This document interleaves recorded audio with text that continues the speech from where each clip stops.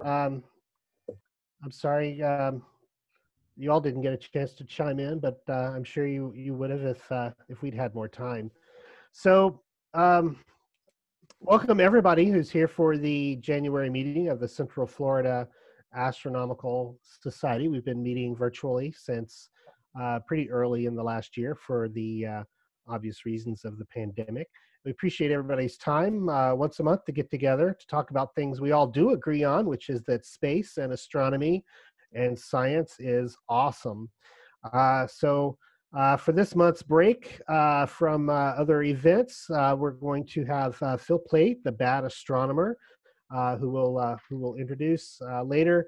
Also, John Pinto is going to talk about the Algol, Minima. Derek will do our normal Astrophotos showcase, and then at the end, I will spend just a minute on the moon. So just a reminder, the official CFAS communications group is through Groups.io. And if you're interested in joining, www.cfas.org is the place to go. You can join through PayPal that way. If you're not a member of Groups.io, you can go here. This comes up every month and subscribe to our news group. A reminder, Sharife is still looking for Astrophotos to use in our social media efforts. Send them to her at this email listed, sgacel@gmail.com. Also, Lynn asked me to mention, if you do any kind of outreach or sharing, let Lynn Ward know. He likes to register these with the NASA Night Sky Network. I didn't realize I set up out in the driveway for the conjunction, and I did a video chat with my friends from work, and then a whole bunch of neighbors came, and by golly, that was an outreach event. So let Lynn know about that so that we can get that recorded. We do have one virtual star party coming up this month, hosted by Mark Gillette and Lynn Ward. Lynn, interrupt me if you need to say anything about it, but I think you can watch on Groups.io or the Facebook page for announcements. And with all that blather out of the way, I'm going to let Frank Kane introduce our speaker, and we can get the main show on the road. Woohoo, all right. So tonight's speaker is Dr. Phil Plait, aka the Bad Astronomer. Phil worked on the Hubble Space Telescope team in the 90s, and today he's a popular science communicator. If you ever turned on the Science Channel or Discovery, you've probably seen his talking head on how the universe works and a bunch of other astronomy shows. He was a lead science writer for Bill Nye Saves the World on Netflix, and he wrote and hosted the Crash Course Astronomy series on YouTube. If books are your thing, Phil's the author of Bad Astronomy and Death from the Skies, and he also writes the Bad Astronomy blog on sci-fi.com, and there's more. He has a great newsletter on Substack you can subscribe to as well, and I'll post links to all that stuff in the chat. But most importantly, he's a fellow Star Trek fan, and I think that'll be apparent in the title of his talk tonight, Strange New Worlds. It's my honor to welcome Phil Plait. Thank you. Howdy. Can you all see me and hear me? Yes. Just to make sense? Just to make sure. Yeah, I've got my own phaser here. That's just in case somebody asks me a question from the audience that I don't care for. So just to have a care there, okay? Thank you for that lovely introduction. Every time I hear somebody say all that stuff, it's like, wow, I've been around a long time. I don't work all that hard, but if you do it for 20, 30 years, it adds up. I am very pleased to be here, giving y'all a talk. I don't know, Central Florida, I'm looking out my window here and we've got clear skies. I don't know what Central Florida is like, except I assume it's humid. That's something we don't deal with here much. On the other hand, observing here is it's cold, and I don't expect you guys to get as cold as we do in the winter. So that virtual star party sounds fun, and I have to say these virtual star parties are excellent. I love being able to sit around in my PJs and watch other people do all the work, but then reap the benefit myself by being able to see all these terrific objects. So it's really, really awesome. So I'm glad you all are doing this, and thank you very much for inviting me to give a talk tonight. I get to talk about one of my favorite things, and I was going to say in the whole world, and that's a silly thing to say because it's other worlds I'm going to be talking about tonight, exoplanets. So I will share my screen and then go and hit play, and hopefully you all will see share. Aha, there we go. So I hope you all can see that. Let me see the chat room. Boy, when I go to full screen, Zoom is still, it works and it's great, but every now and again I'm like, is this, how do I know if this is working? Let's see if somebody in the chat room can let me know. Can see. Good. So I'm guessing that means yes. Excellent. All right, very good. So I will give you my talk, Strange New Worlds. I am a Star Trek fan. I've always loved that opening to Star Trek where they say they'll explore strange new worlds. And in the 60s, and even during the time of some of the other Star Trek shows when they were on TV, we didn't know if there were other planets orbiting other stars. And I'll talk about that. And we didn't know what they'd be like if there were other planets out there. The planets in our solar system are weird enough. But it seems that if you're going to talk about these planets that we are now discovering, and we're discovering them by the boatload, what are they like? And what does this mean for the Earth? Are we going to find planets that look like the Earth, and not just the same size, the same mass, so you kind of have the same gravity, but are they really Earth-like? Are they going to have warm temperatures, water on the surface, breathable atmosphere? That's something we're still looking at. So the subtitle of this is Earth Special, right? As we're discovering all these planets and we're able to put Earth into context, something we've not really been able to do very well before, the question becomes, are there lots of Earths out there, like Star Trek seems to say, or are there very, very few, which some science fiction series, like you ever read Foundation by Isaac Asimov, and I think there's a series that's coming out soon about that. In those books, planets were very, very rare, like the Earth. Is one of them right? Neither? Both? What's going on here? So the answer, to cut to the chase, is Earth special? No, or maybe yes. It's complicated, and the thing is, it is complicated. It's not so much, is the Earth special or not? You have to actually phrase the question carefully, and that's when you start to figure things out better. So let's take a look. I recognize this planet right away. This is Earth, seen from the Discover satellite, which is orbiting the Earth really far out towards the sun, about 1.5 million kilometers, something like that, 1 million miles. With its back to the sun, it faces the Earth. It always sees the Earth full. Takes a picture a few pictures every day. I like this shot. Normally when you see the Earth from space, they're always careful to show you America and that side of the world. I actually like to show this side of the world because there's more land to see here. You can see Africa. You see the Sahara Desert, some of the more temperate regions where there's a lot of vegetation, and of course, the ocean. And the thing about this picture is that this is easily recognizable as Earth. But if I were to show you this one, you might not recognize that as Earth right away, simply because you're not seeing any land masses that you're familiar with.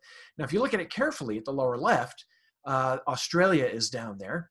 And in the upper right, you can see the west coast of the US. You look down a little bit, maybe tilt your head, and you can see Baja California and Mexico.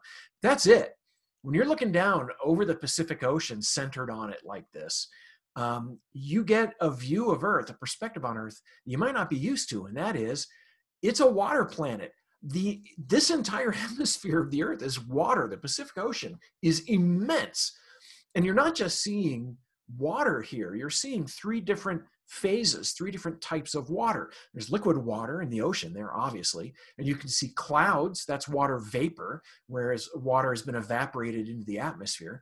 And at the very tippy top, it's not too easy to see. And I think maybe right there at the bottom, although I'm not 100% sure, there's ice, right, in the Arctic and the Antarctic, the North and South Poles. So you have frozen water there.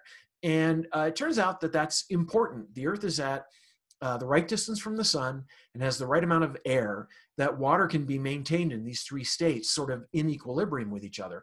And so we have the water cycle. Water can evaporate, move to a different place, and then rain down, and you can have lakes and rivers and things like that. And it turns out that's fairly important for life. That transports minerals around, transports energy around. Life depends on that. And so Earth is, when you think about that, that's an interesting and possibly precarious set of circumstances that allows life on Earth to exist. So maybe in that case, Earth is special. But oops, oh, yep, hit my space bar twice. Hang on, there we go. Make sure, yep, there we go. I wave my arms around a lot. That's going to happen. Let's take a look at the Earth in the solar system. So here is a relatively fanciful diagram of the solar system. The planets are shown to scale in size, but not distance. We're not that close to the sun, which is a good thing. We'd all be vaporized if this were the case. And so you've got the 8 planets. Yes, the 8 planets. When I was a kid, there were 9 planets. Then there were 8. Now there are thousands. We'll get to that in a sec. But these are the 8 major planets in the solar system: Mercury, Venus, Earth, and Mars, which are very small and closer into the sun. Jupiter, Saturn, Uranus, and Neptune, much larger and farther out. The solar system is fairly divided into these 2 types of planets, what we call the terrestrial planets, the small rocky planets, and the giant planets. And you can talk about Jupiter and Saturn being gas giants. Uranus and Neptune, we call them ice giants. That has to do with geophysics, and they're not really made of ice. They're still gaseous, but there's a reason it's called ice giants, a historical reason. Doesn't matter right now. The point is, when you look at the solar system this way, you see that, right, the biggest planets clearly are dominating the solar system, and Earth is nothing like them. And so, yeah, okay, compared to some of the other planets in the solar system, we are kind of special. But let's look at the planets that are a little bit closer to Earth in size, Mercury, Venus, and Mars, and say, are we like them?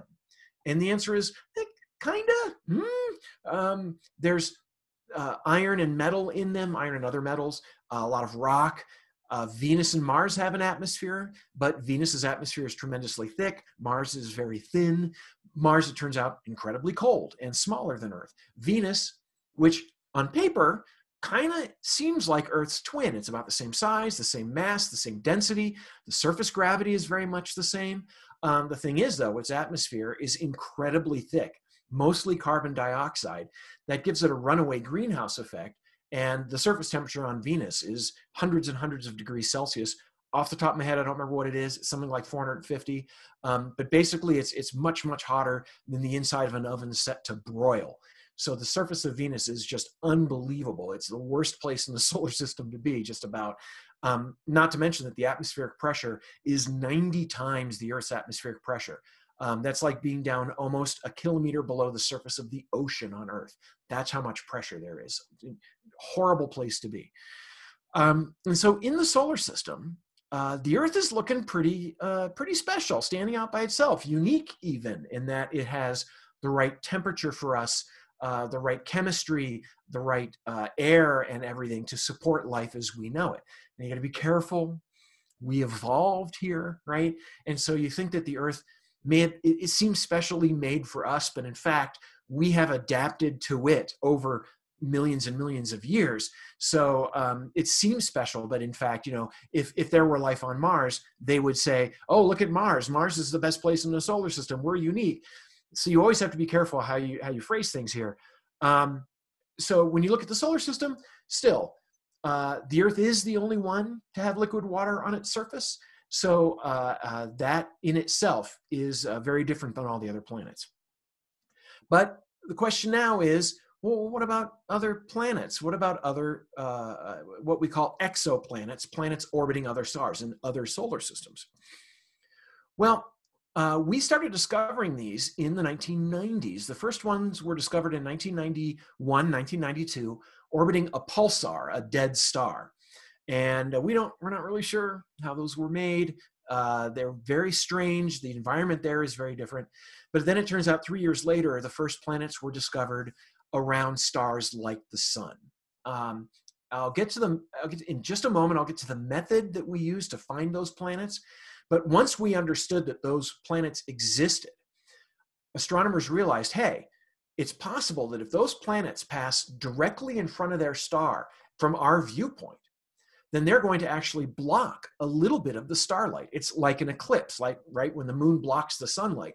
A planet is small and a star is very big, so the planet doesn't block much of the light, but it does block enough that if you have a sensitive telescope and you make a lot of measurements, you can see it. And we call this a transit. Now, although this was not the method that we first used to discover planets, it is now the most successful method of the more than 4,000 planets. I don't even know how many we have right now. I think it's like 4,500, but it's more than 4,000 planets that have been discovered orbiting other stars. The vast majority have been discovered using this transit method.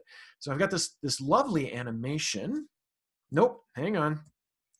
Got to click on it. There we go.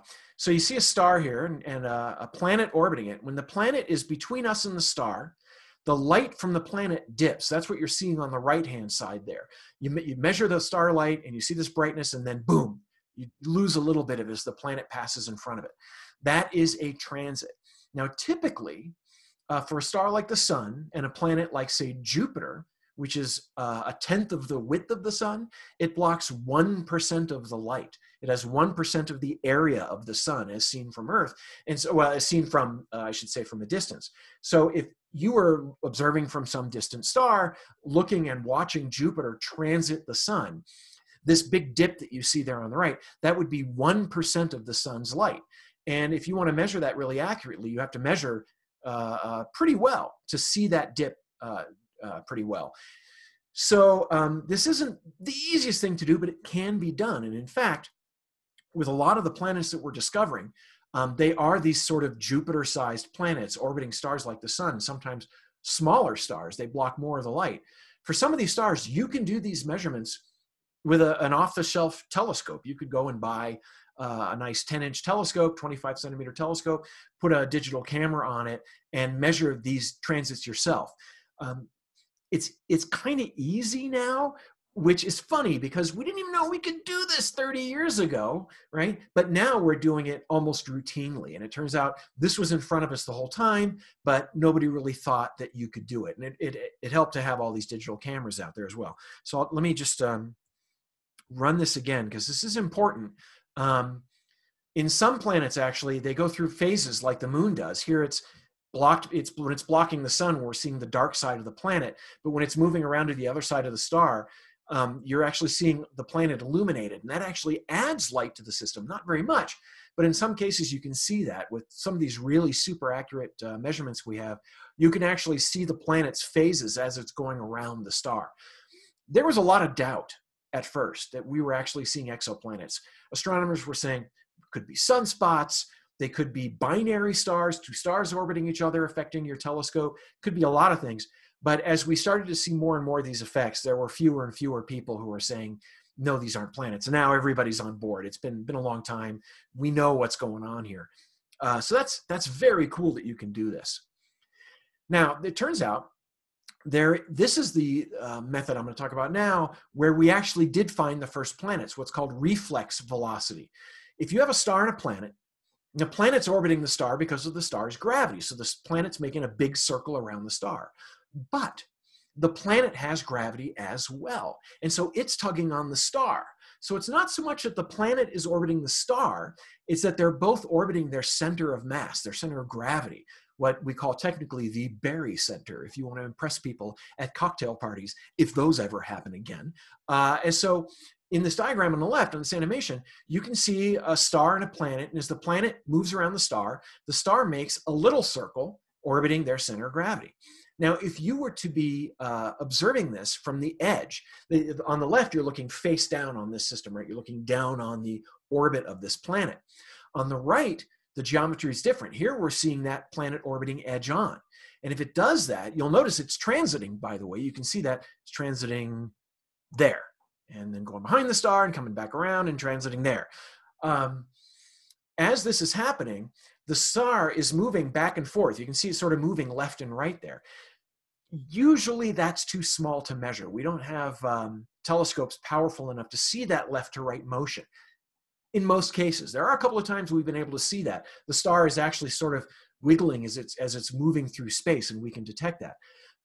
More importantly, though, as that planet is moving around the star and that star is making that little circle, sometimes that star is headed toward us and sometimes away from us, toward us and away from us. And when it's moving toward us, the light from that star gets Doppler shifted. And as it gets Doppler shifted toward the blue, and then when it moves away, it's Doppler shifted towards the red. It's red shifted. Now, you're familiar with this, even if you don't know about the Doppler shift with light.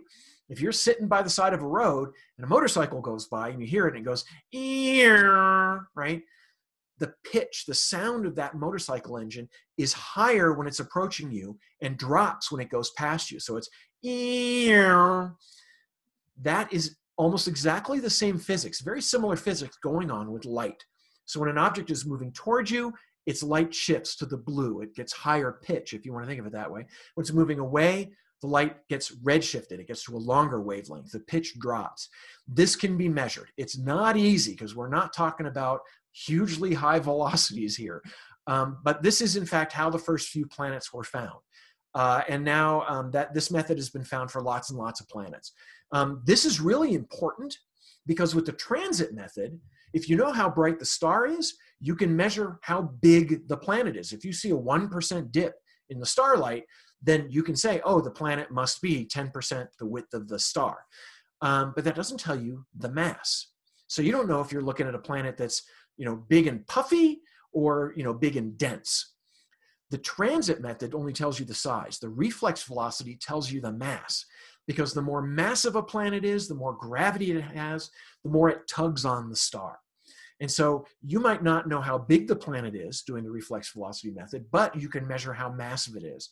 If you can do both, if the planet is transiting and you can measure the reflex velocity, that gives you the size of the planet, it gives you the mass of the planet, and that tells you the most important thing of all, the density. And the density is important because iron is very dense. Water is not very dense.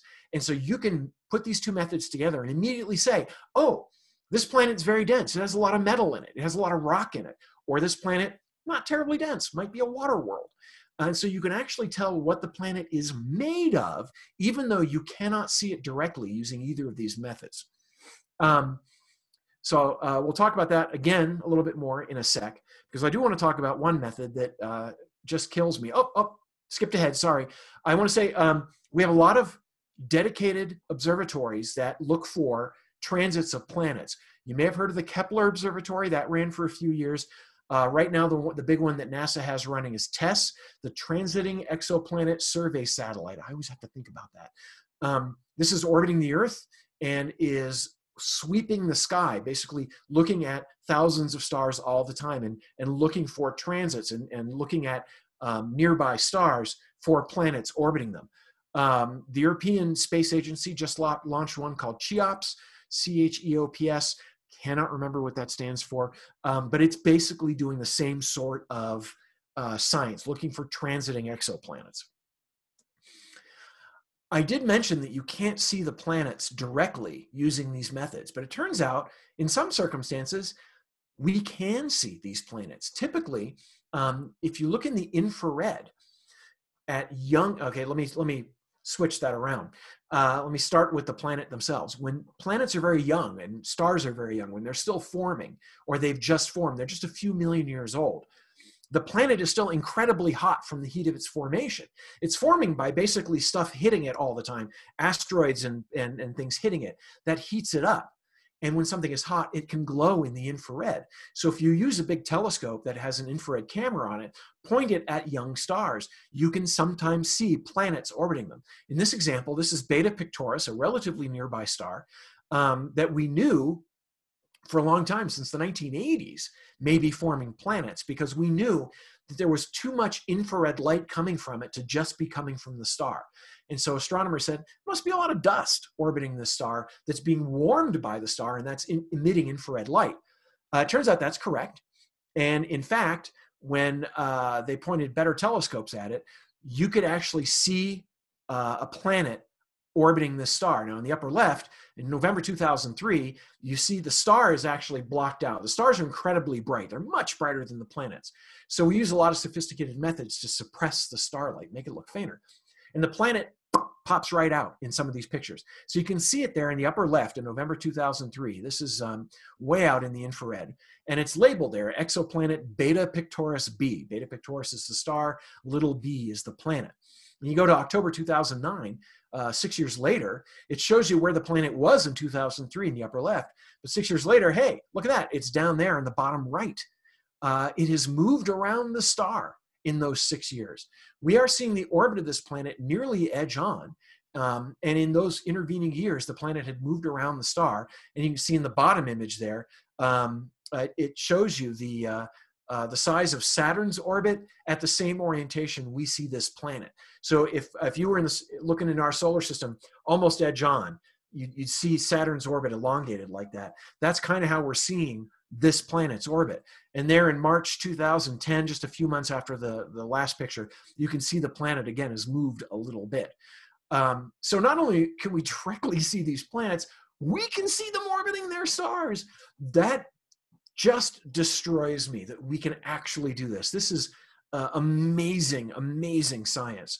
And so we've done this with lots of other planets. Here's HR 8799, another young nearby star, using the Gemini telescope, an enormous telescope. They've actually discovered 4 planets orbiting this star. You can see 3 of them here, B, C, and D, taken in July of 2004. Again, the star, you don't see it. The light from that has been suppressed. That brings the planets out. Not only that, but I love this. This is an animation taken using observations over several years of HR 8799. And whoop, that didn't work. Try that again. There we go. And you can see those 4 planets moving. Look at that. There's 1 over on the left and 3 on the right. And I'll play it again. You can see that inner planet moving fairly rapidly, and the other 3 moving relatively slowly. So you can take enough images over the course of 5 years to actually see the motion in an animation. You are seeing 4 planets orbiting another star in this graphic. That is phenomenal. And from this, we can measure, by measuring their motion, we can get their orbits. That tells us how far they are from the star. We can learn a lot about the planets this way.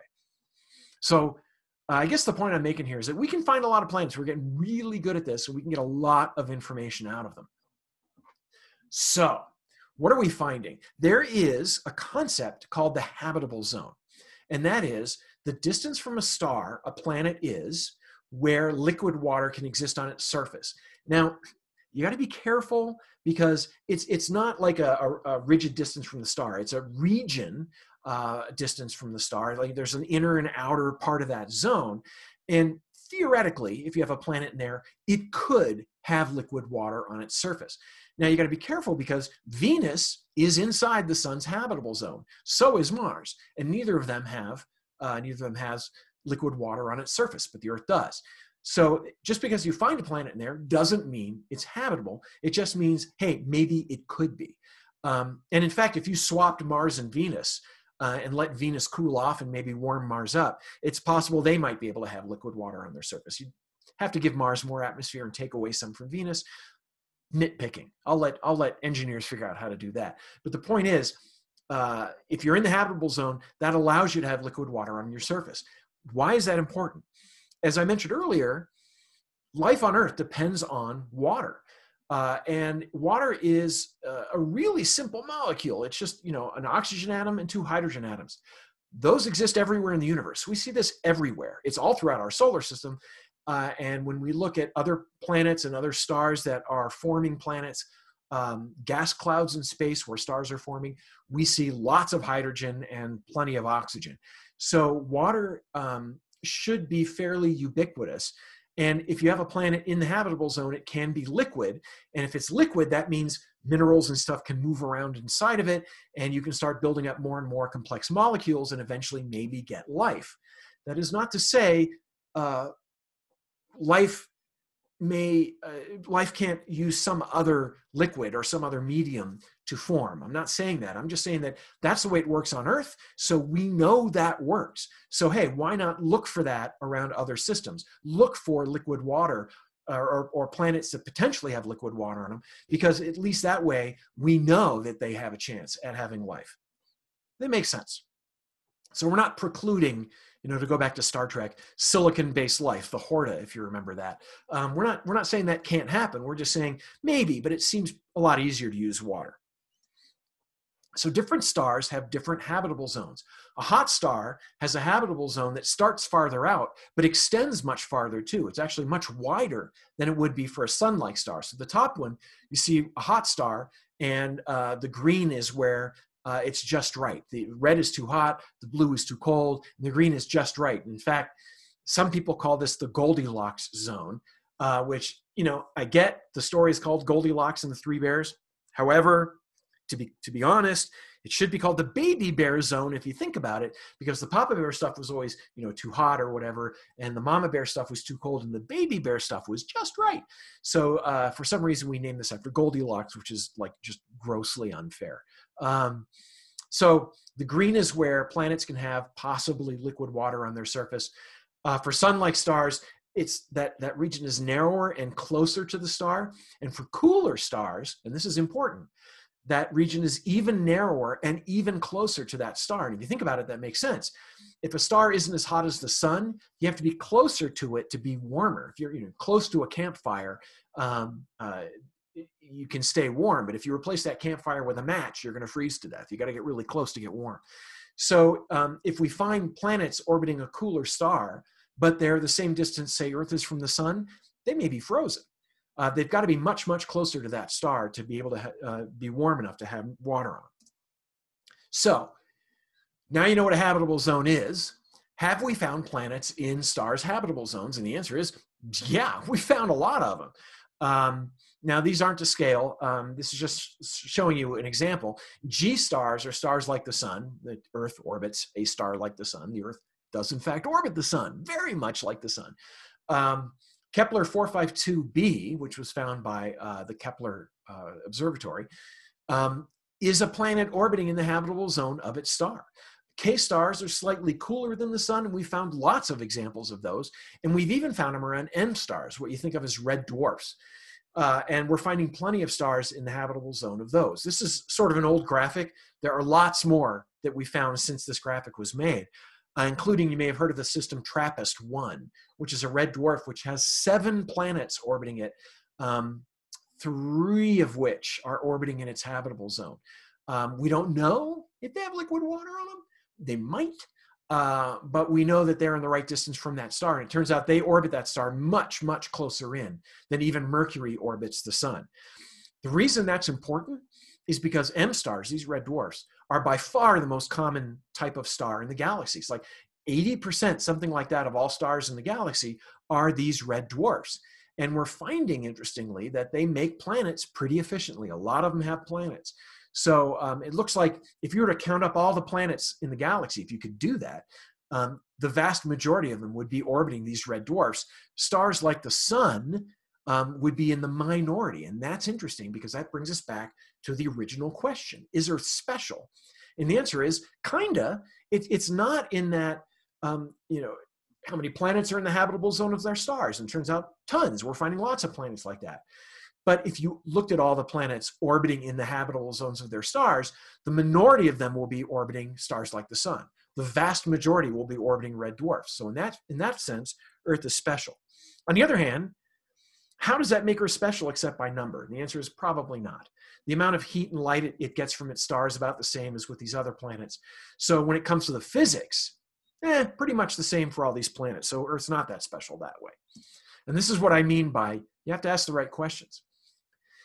Another question you can ask is, well, how big are these planets orbiting in the habitable zones of their stars? Are they gas giants like Jupiter, or are they smaller planets like Earth? And that's important because Jupiter doesn't have a surface. It's just basically gas all the way down. This is more complicated than that, but it's not like Earth with a solid surface you can stand on and air above you. And it turns out we found a lot of planets that are similar.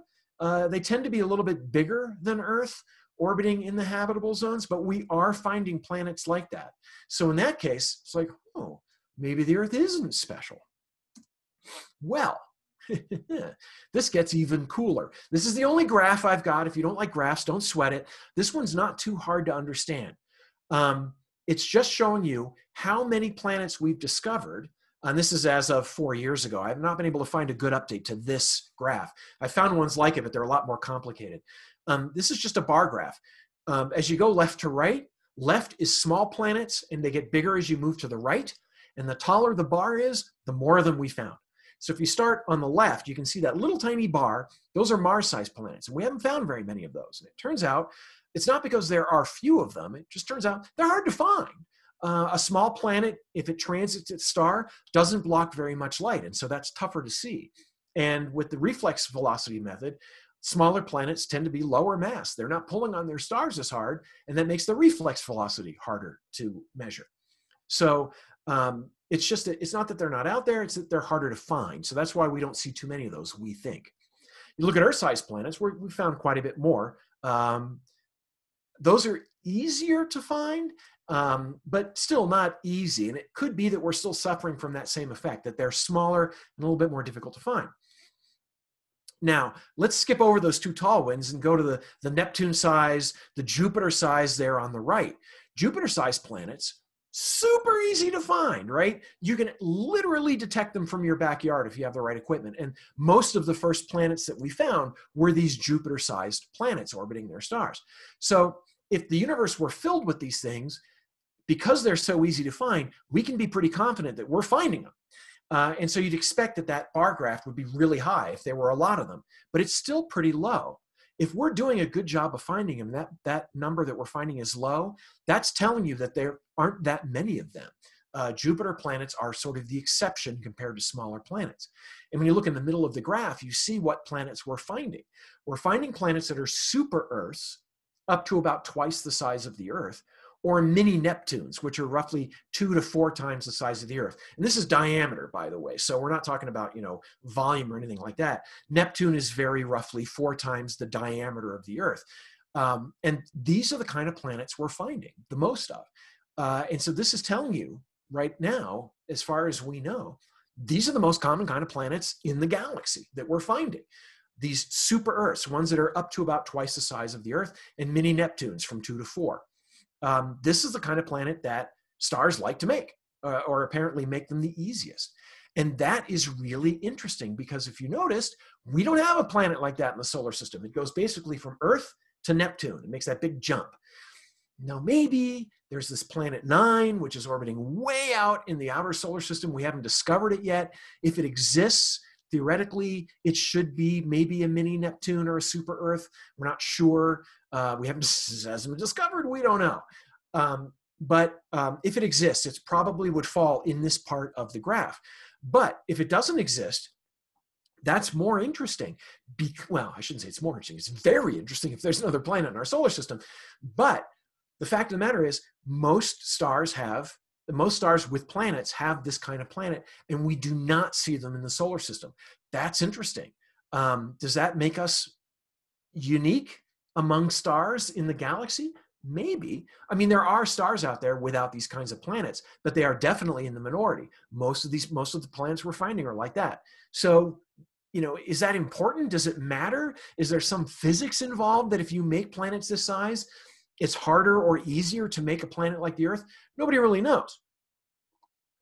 But it's interesting. You want to kind of take note of everything that makes us different in some way from other stars. Now, I've been all over the place here with, is the Earth unique? Yes, no, maybe, right? Well, do we really need to be looking at Earth? Was Goldilocks too picky? Do we really need to be in the habitable zone of a star to have liquid water accessible to life? And the answer is no. In this picture of Jupiter, you can see 2 moons. The one on the right there, just below the center of Jupiter, is Io, the volcano moon. But to the lower left there is Europa. And this is a moon that's mostly made of water ice. It's about the size of Earth's moon, very roughly. But instead of being rock like our moon is, it's mostly made of ice. And I mean water ice. And it turns out, here's a close-up of it taken some years ago by a probe. I believe it was the Galileo probe. You can see that it's mostly white. This has been color enhanced. The entire surface of this thing is covered in ice. There's this reddish stuff on there. Those are complex organic molecules, carbon-based molecules. And it turns out that we now know that Europa has a thick shell of ice over a liquid water ocean. There's liquid water underneath the surface of this moon. As it's orbiting Jupiter, it gets compressed and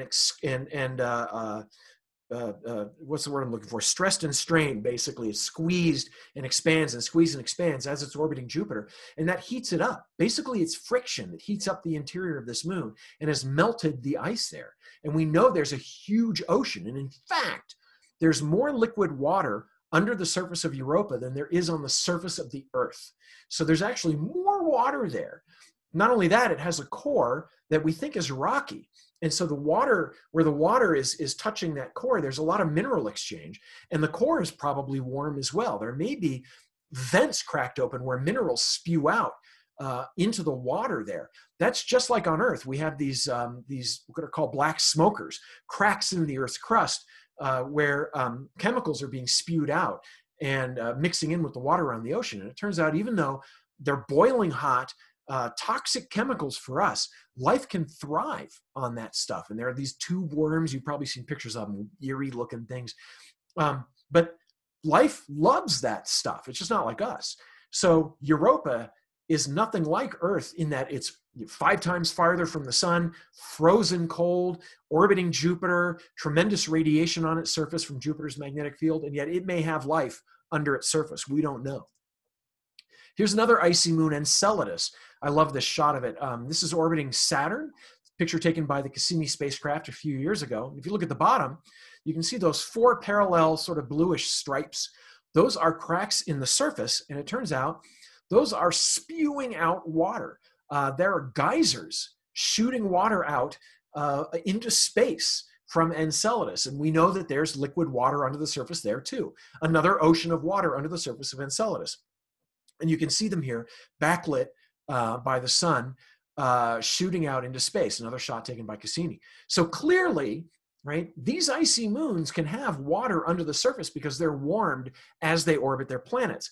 Enceladus was the first one we saw directly because that water is shooting out into space.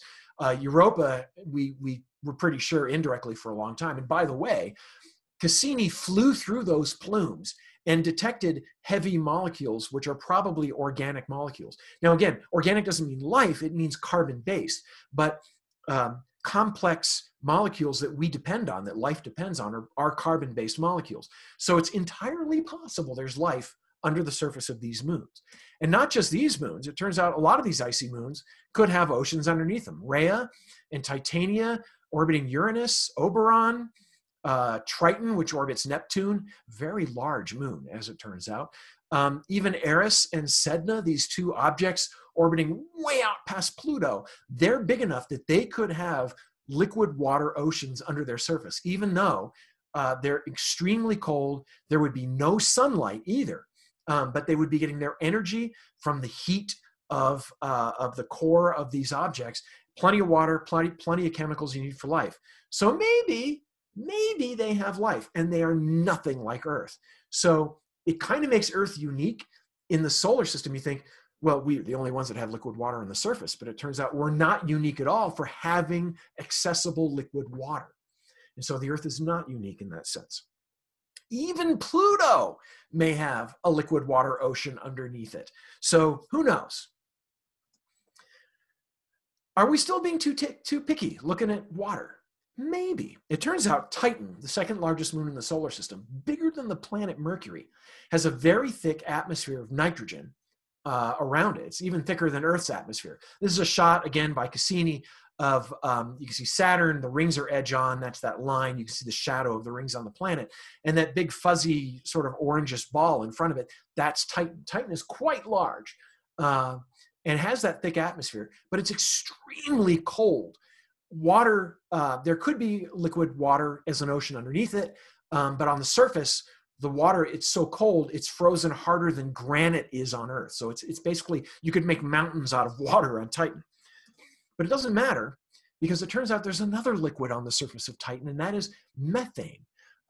This is a radar map made of Titan some years ago by the Cassini probe.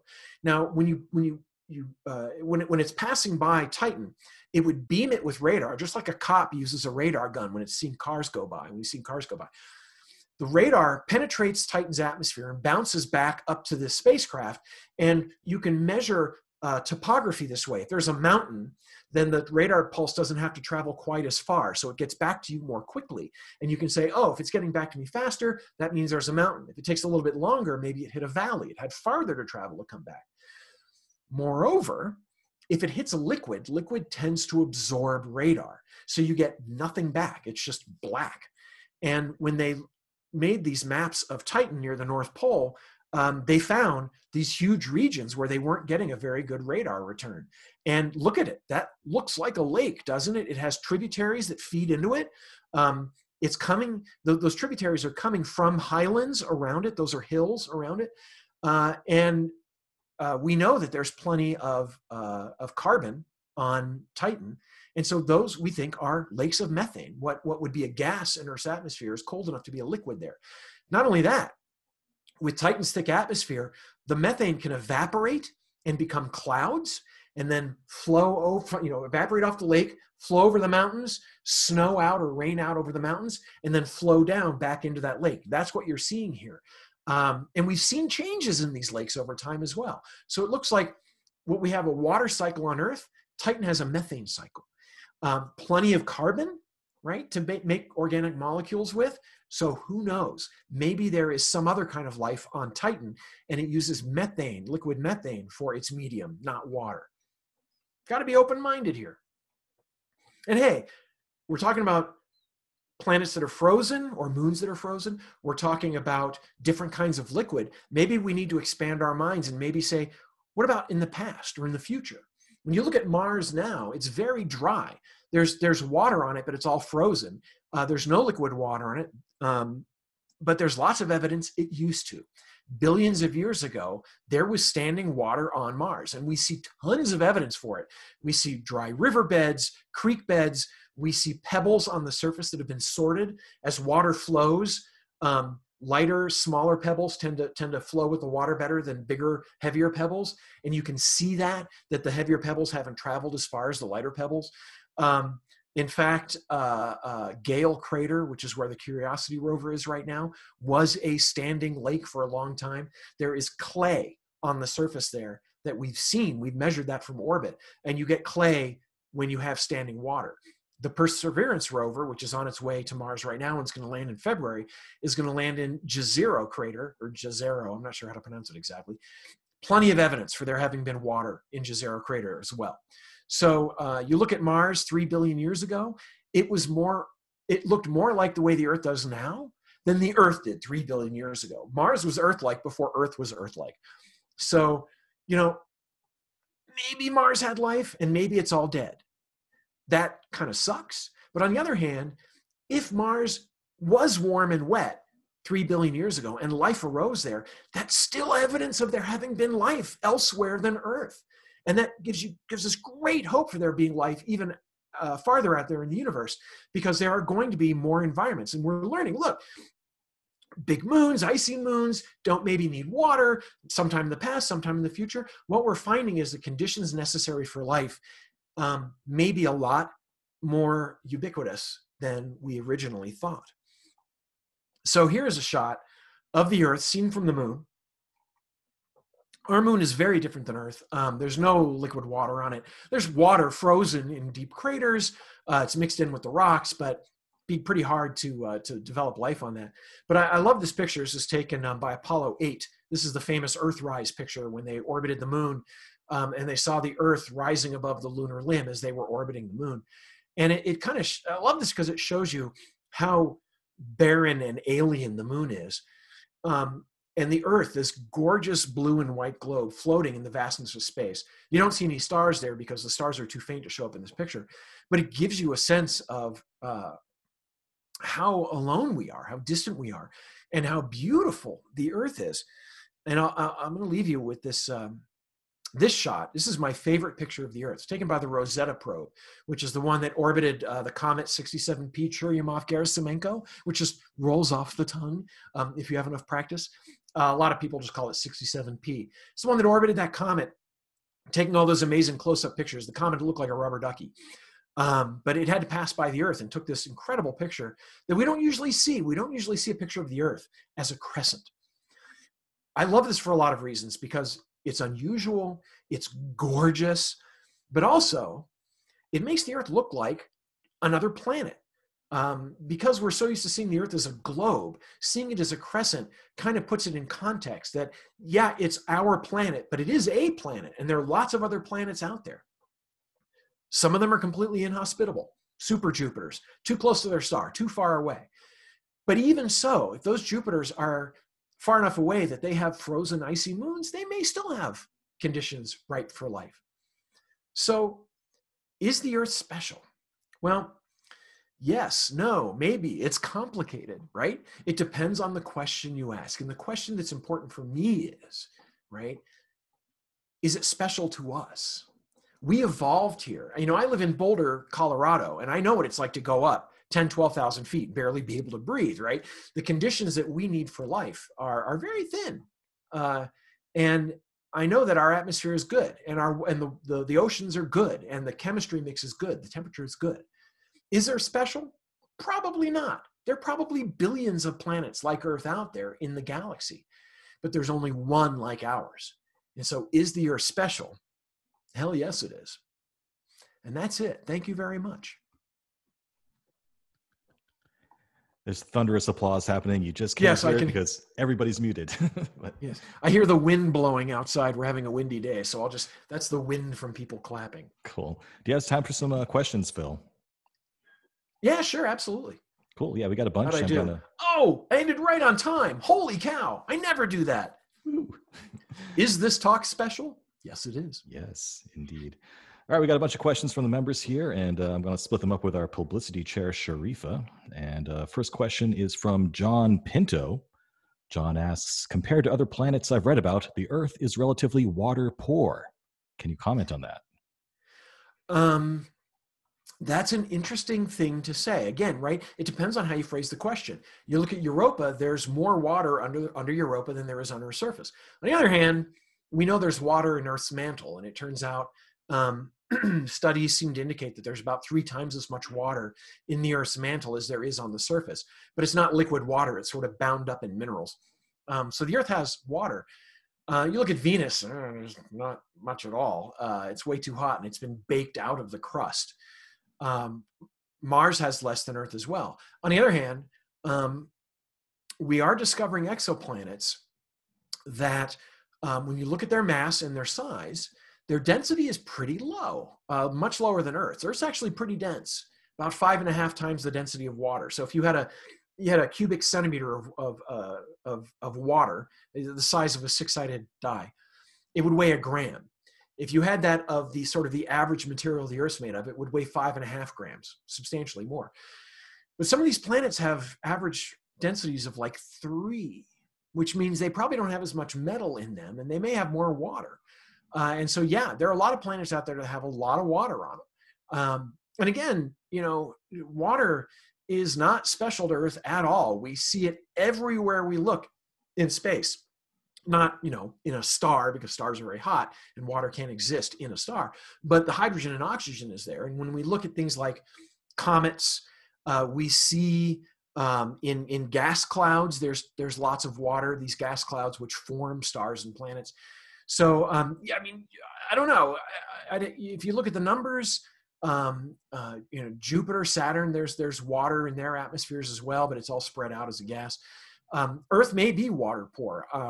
I don't know how important that is. We have our water on our surface, which makes it easy for life to exist on the surface. And happily, you know, the atmosphere, the amount of heat we get from the sun, it all works for us.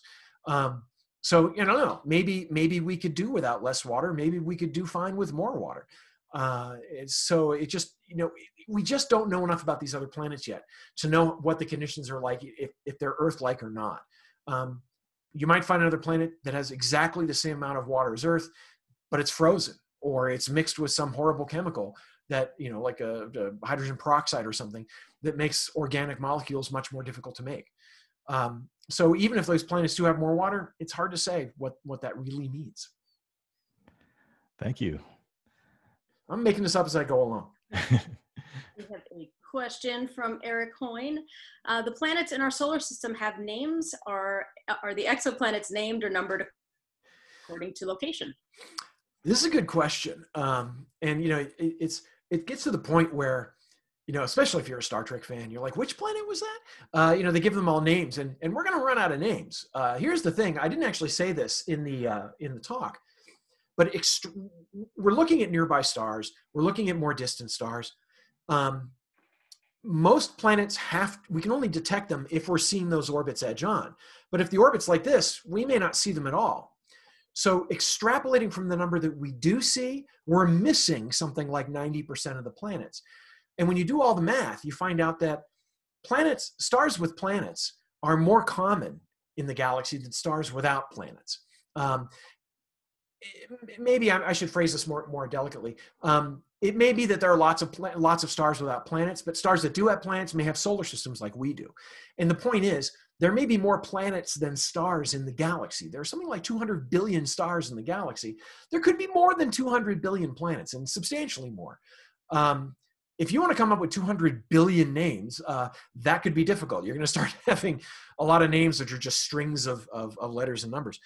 So for now, what we do is we have a naming convention, and we say if we find a planet around a star, we give it the star's name with a lowercase b. We don't give it an a because that can be confusing with binary stars. You can think of there are a lot of ways of thinking of it, but just to avoid confusion, we call it B. The next planet discovered is C, and then D and E. The problem with that is you might discover an outer planet first and an inner planet later. So the outer planet might be B, the inner planet might be C, and you kind of want to think of going out, out from the star. It would be B, C, D, E.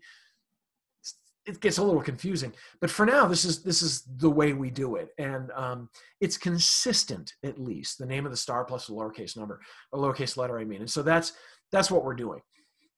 Informally, there are some planets that have been given names.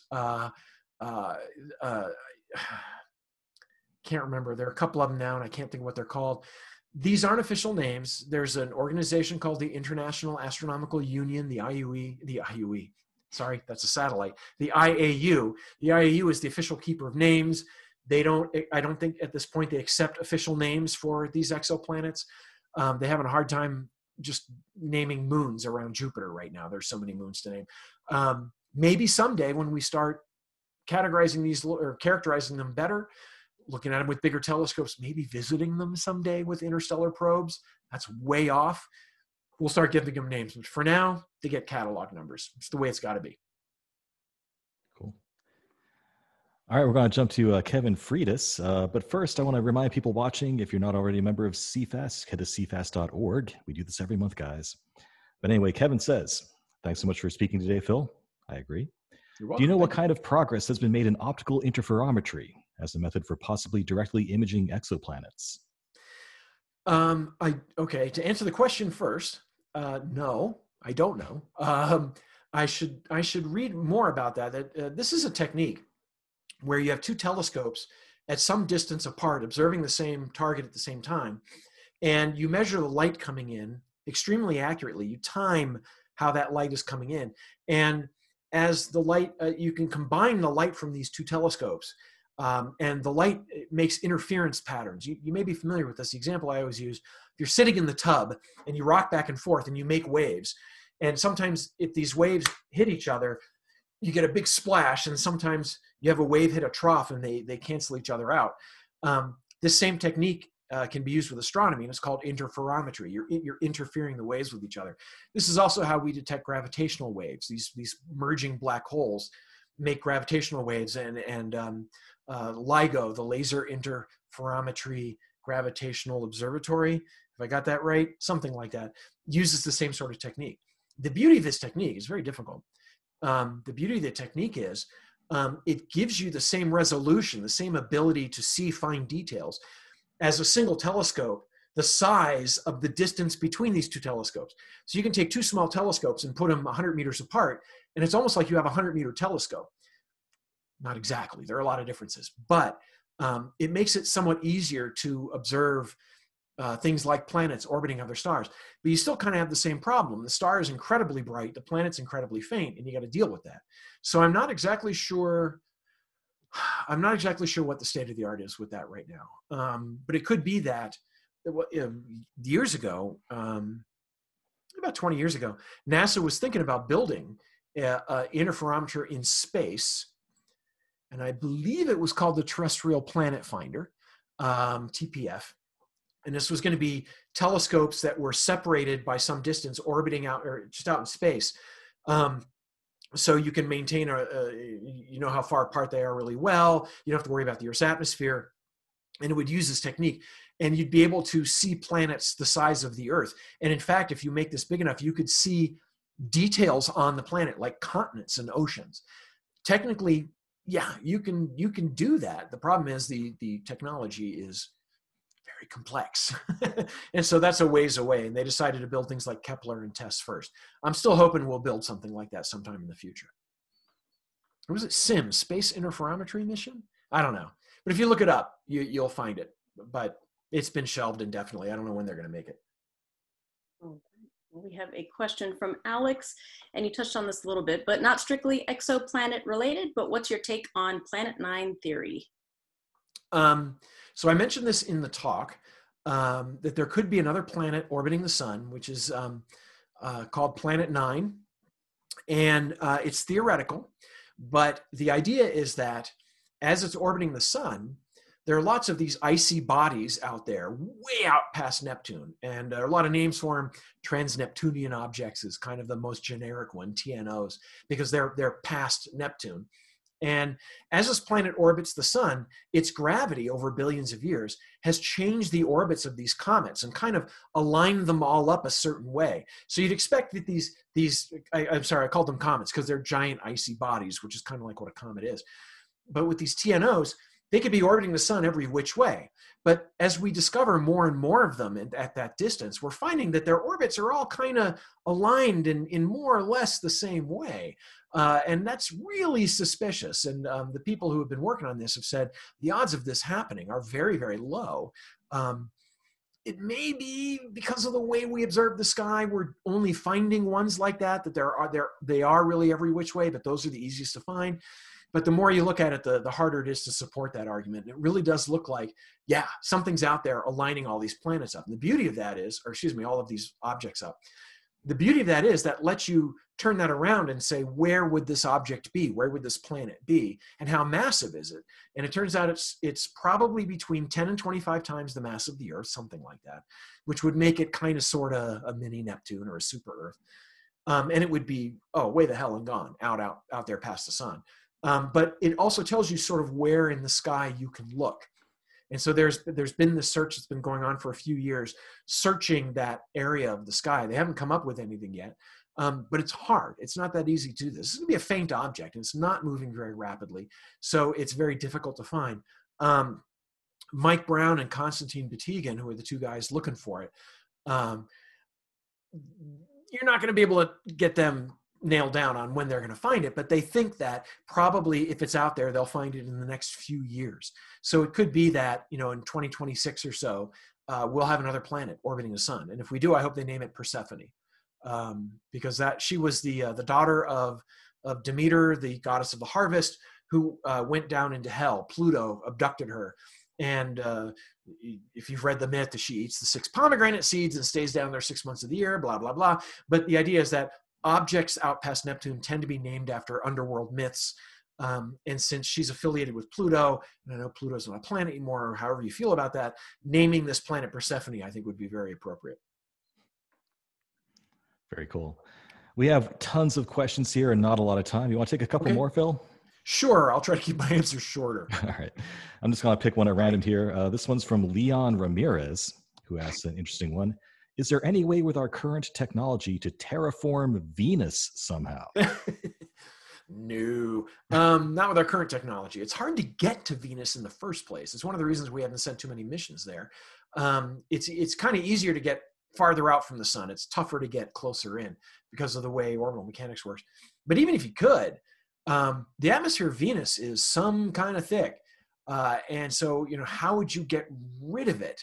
If you could somehow induce some sort of chemical reaction to remove most of the carbon dioxide from Venus's atmosphere, get it back into the rocks, not only would you be thinning the atmosphere out, but by removing that CO2, you'd be lowering the greenhouse effect and it would cool off. But heck, if we could do that to Venus, we should probably try to do it here first. There's a lot more CO2 in the Earth's atmosphere than there was 100 years ago. And that's why we're having climate change, because it's getting warmer. there are technologies that people are working on to extract the CO2 from the air and get it mineralized, turn it into rock. I mean, you don't get like a rock made of CO2. It's mixed in with other stuff. It's an interesting technology, but right now it's in its infancy and it's very expensive to do. It is very expensive to do. So, maybe someday if we figure out how to do it here on Earth, we can move it to Venus, but it's going to be a much larger project because, boy, Venus has a lot of atmosphere. All right, well, I think we have one more question that would be great to end on. So what excites you that is upcoming when it comes to observing and studying exoplanets? Oh, golly. A lot of stuff. We're starting to characterize their atmospheres. That's a whole thing I couldn't even talk about here. But as the planet passes in front of the star, the planet blocks the starlight. That's why we see the dip in the starlight. But some of the starlight passes through the atmosphere of that planet, if it has an atmosphere. And you can measure that. You can use that to figure out what's in the planet's atmosphere. This is super hard to do, but it is possible, and it's being done to some extent. So learning about their atmospheres is important because that helps us understand how these planets are made. A lot of these planets were when they formed, it was under different circumstances than the planets in our solar system, especially if the star is very different. Another thing that's interesting, and I don't know, it's one of these things which is like, it's super cool, but I don't know what we're really going to learn from it, is the discovery of exomoons, moons orbiting these planets. We are on the thin, hairy edge of being able to discover moons orbiting these planets using, again, the transit method. In fact, I've written about this. There is a planet, a Jupiter-sized planet orbiting a star that may have a Neptune-sized moon orbiting it. It turns out when you look at the way the planet is blocking the star light, there's this extra little thing in there blocking light, and it looks like a Neptune-sized thing, but it would have to be orbiting this Jupiter-sized planet, and that doesn't make sense. How does that work? But a lot of things we're discovering about exoplanets is surprising, things you wouldn't necessarily predicted. Every planet except for Mercury and Venus in the solar system has a moon. In fact, Jupiter has like 80 and may have hundreds. And so these big planets forming moons around them seems almost inevitable. So finding exomoons is kind of like, well, yeah, sure, of course they're going to have moons. But under different circumstances, they might have bigger moons. What if you have a gas giant with an Earth-sized moon orbiting a star in the habitable zone? So maybe the gas giant is uninhabitable, but the moon might be on the surface. So you don't have to worry about like Europa and Enceladus and getting into these dark oceans under the surface. You might have an Earth-like planet orbiting a gas giant. It's unlikely, and there's all these problems, whatever. But the fact of the matter is we could start finding things like that in the next few years as our telescopes and techniques get better. That, I think, would be extremely cool. That's a good one to end on. So thank you, Phil. We appreciate you coming out here tonight. And yeah, there's all sorts of great comments and love in the Q&A and the chat here. So hope you have a chance to take a look at that too. I will. Yeah. And yeah, I'm going to hand it back off to our president, Richard Wright, to close things off here and move on. Thanks. All right. Well, thank you again. Thank you, Phil. That was a really great talk. And thank you, Frank and Sharife, for proctoring the questions and answers.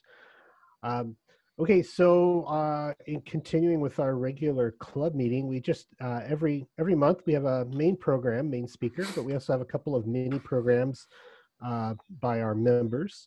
And we have 3 mini programs this week that we'll be wrapping up. First up is John Pinto. I don't know if John realized he was next. If not, we can circle back around. John, I am ready. Are you ready to go? Okay, then I'll just sort of fade into the background and let you run for a little bit. Let's get this up here.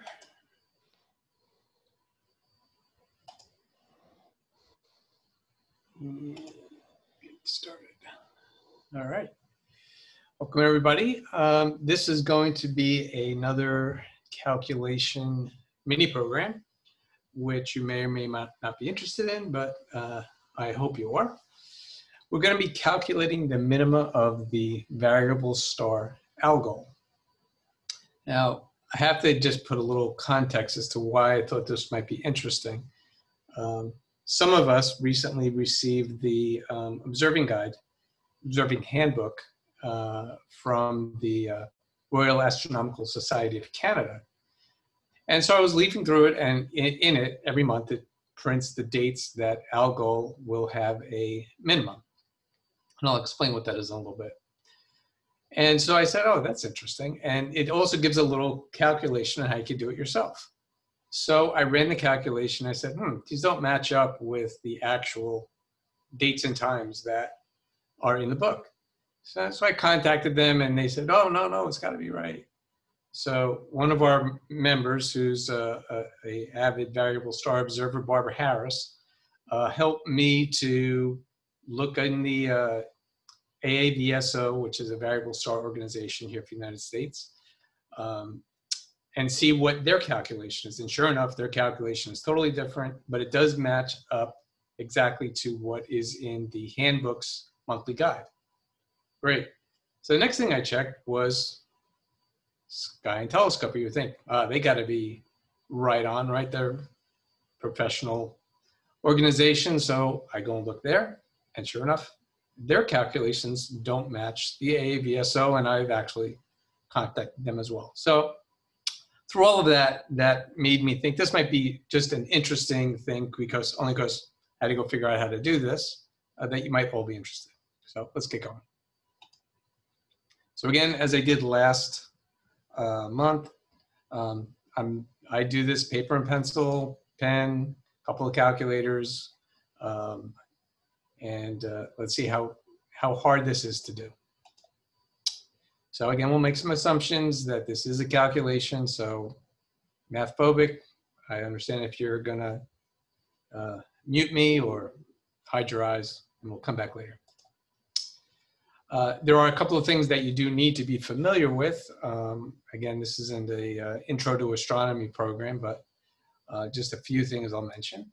So obviously you need to know what a variable star is. It's a star whose brightness magnitude varies. Algol is in the constellation Perseus. So if you wanted to observe this, you will need to pull out your star chart, your star app to find it. Perseus right now is a nice constellation to view this time of year. I'll be talking about coordinated universal time. That's how astronomers keep track of time. Julian day numbers, another important thing to understand when you're doing any kind of astronomical calculation. And again, I'm going to present this from the point of view of an observer in Florida, because it simplifies some of the calculations. So what actually is the minima of Algol?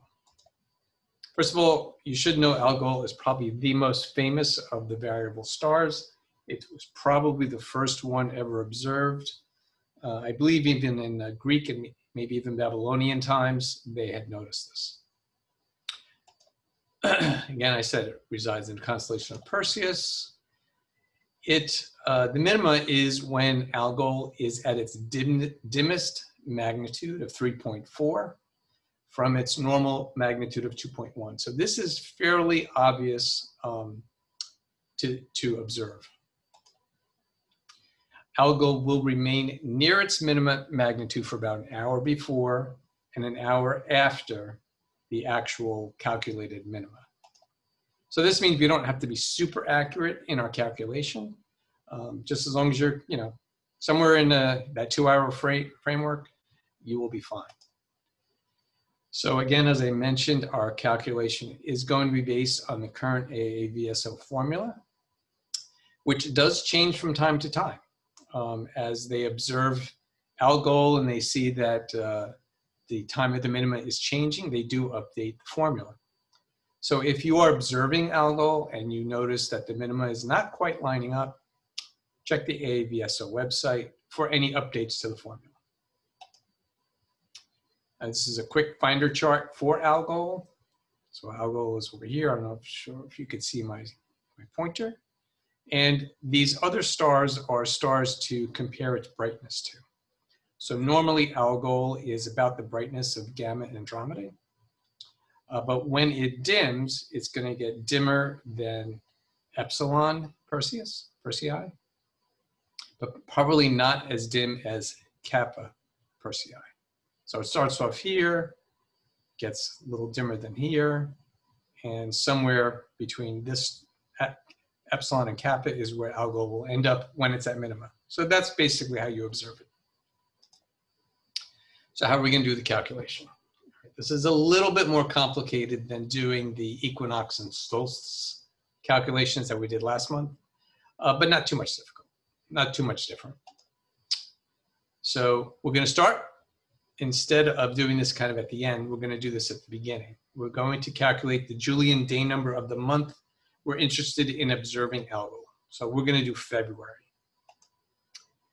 We have to determine something called the current E for that month. You'll see where that comes in. Once we can do that, we can actually determine the first minima of the month. We'll convert that to universal time, coordinated universal time. We'll convert that to local Florida time.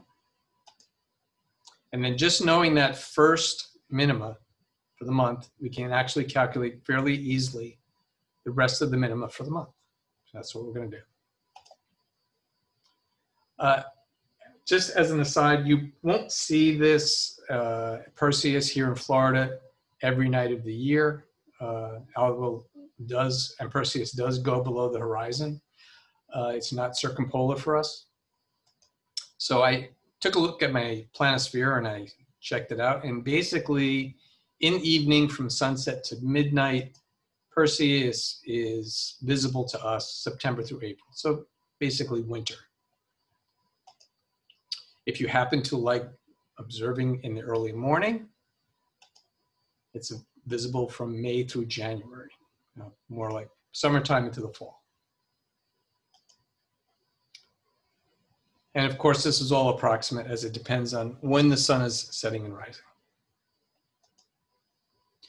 If you want to check the AAVSO website for the formula, the current formula, you go into this thing called the variable star index, type in Algol, and you look for this page, and you're going to look for two things.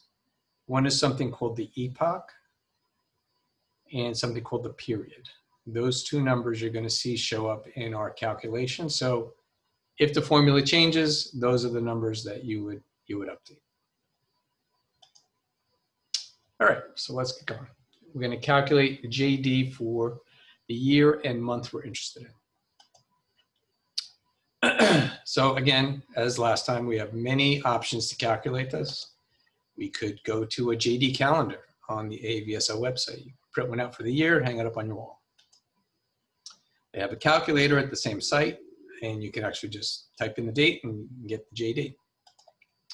Or you can calculate it manually, which is what we are going to do. That's what the calculator looks like. Put in a date and time, and it'll calculate the JD for you. All right, as we did last month, we're going to start off with just calculating it for the year.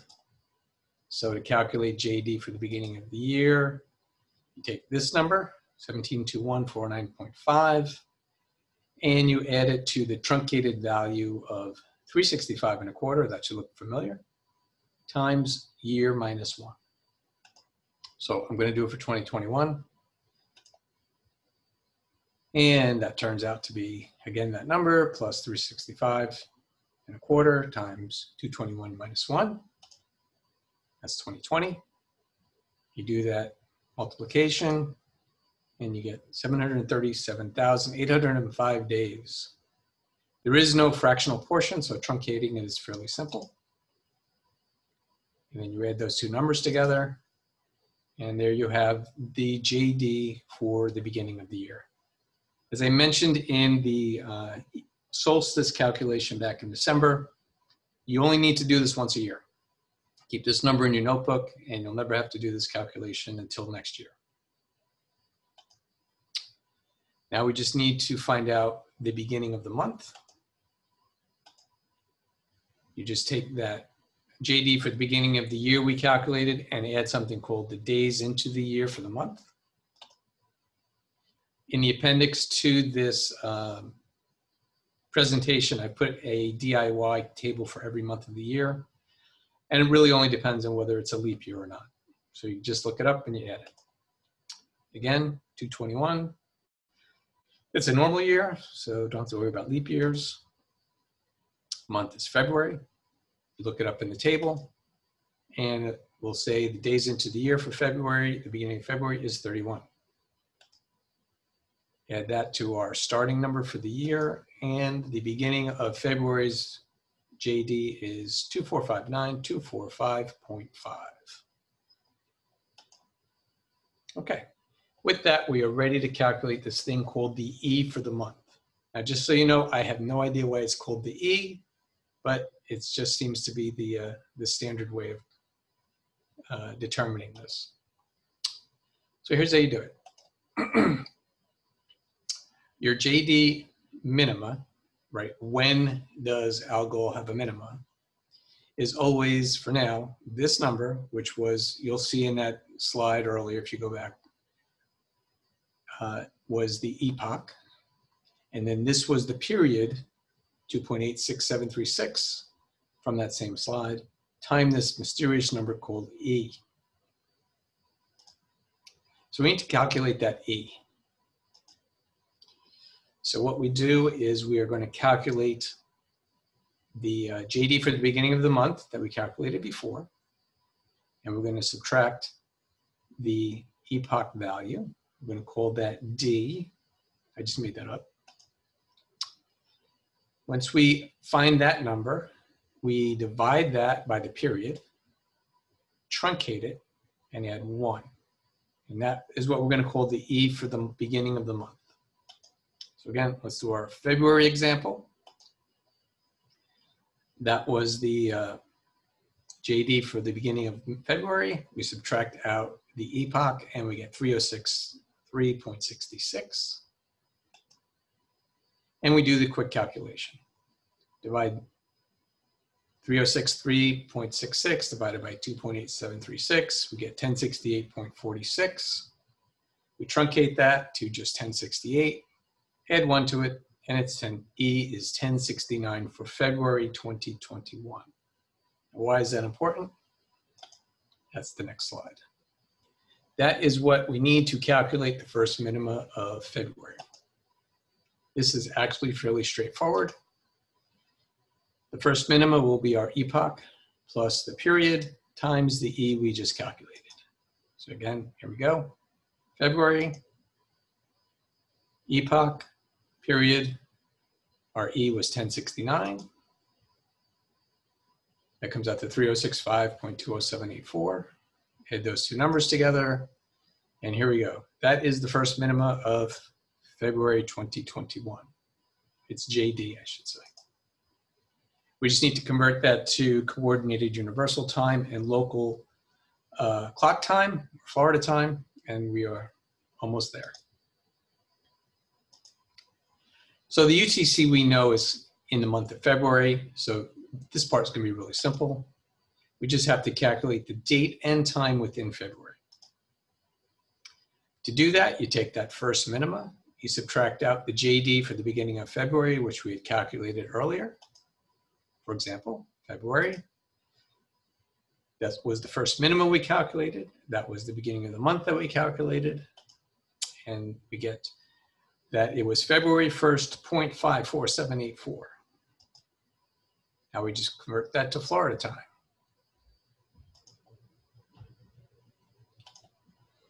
To do that, we subtract out the time zone factor.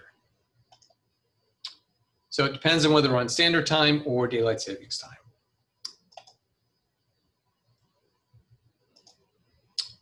February standard time. So we're going to be using 2.08333. Subtract that from our UTC, and that's when it will be the first minima in Florida, February 1st, 0.33951. Of course, we don't have clocks that work on fractions of a day, so we need to convert that to our standard 24-hour clock. This should be pretty obvious how to do this. I'm not going to go into a lot of explanation, but we'll just run through this real quick. For February, We took that LCT and we truncate it, and that gives you our day. So it's February 1st. We subtract out the day to get the fraction of a day.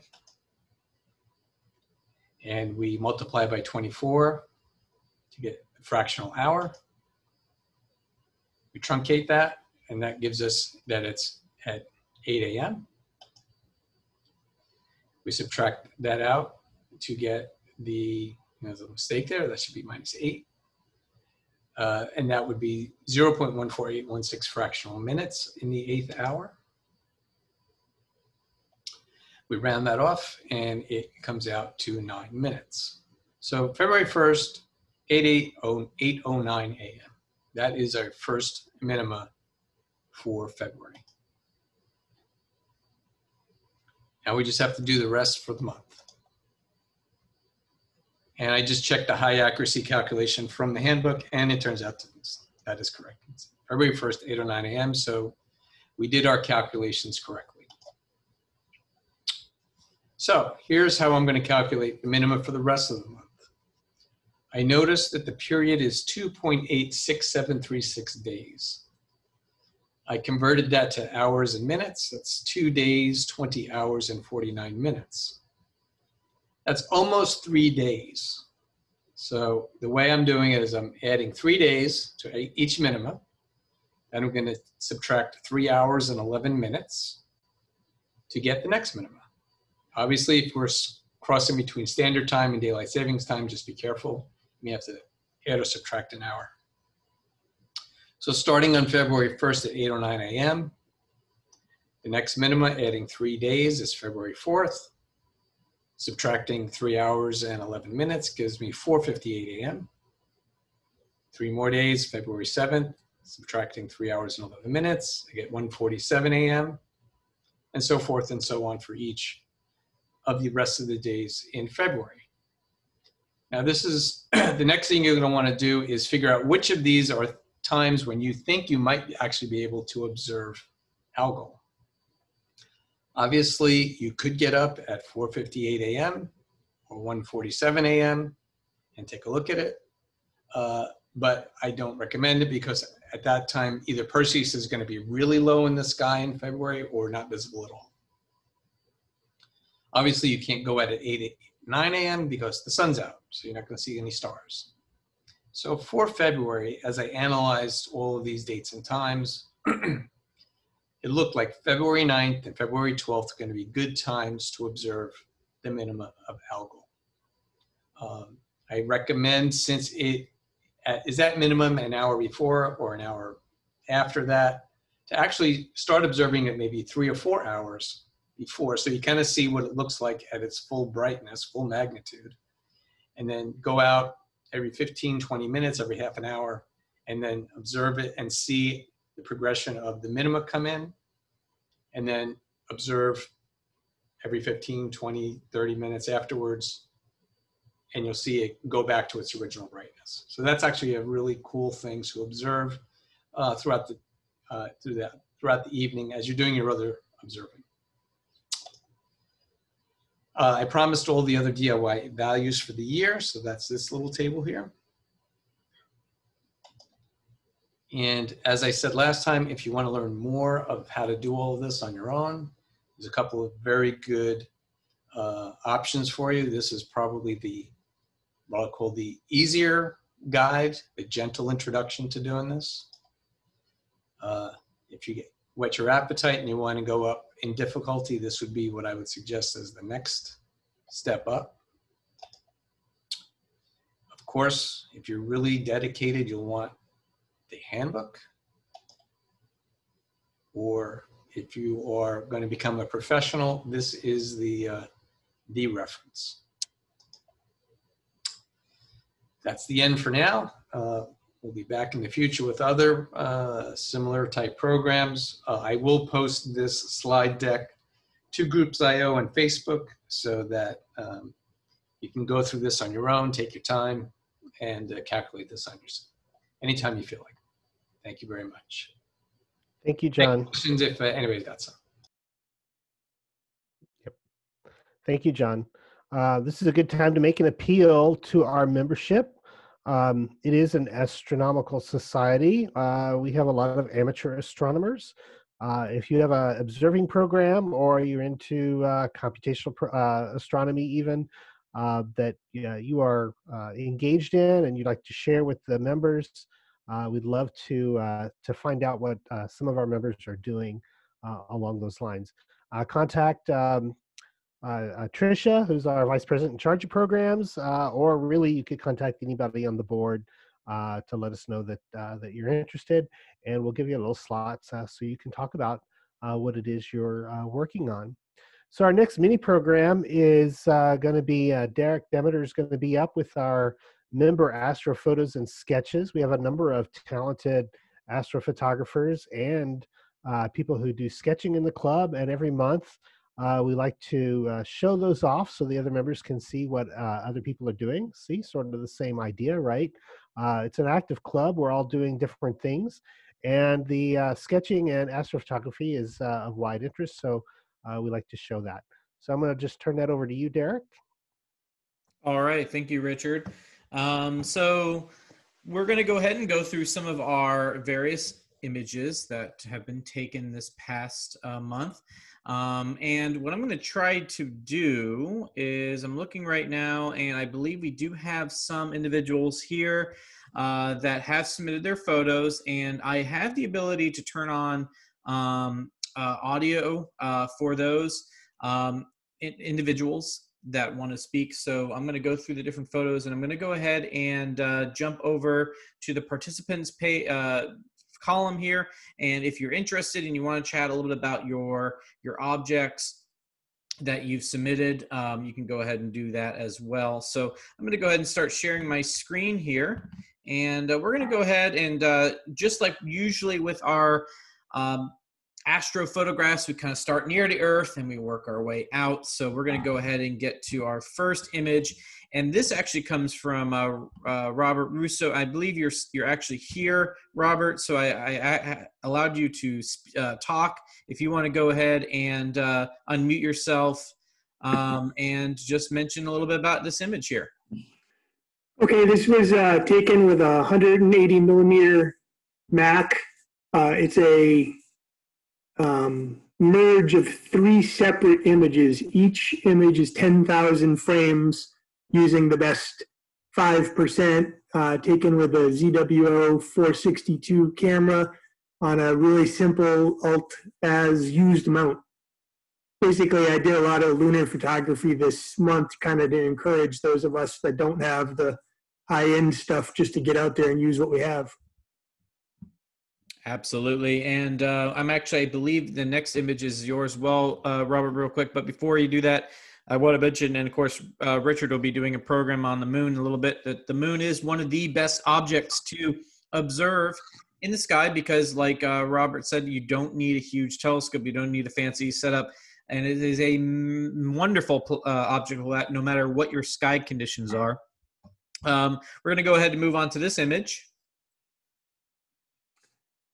And boy, I was just zooming around. I think that's Kepler. I think I got. But it looks like it, yes. Same concept, 10,000. I found that with my camera, 10,000 frames and using the best 5 or 10% was the best.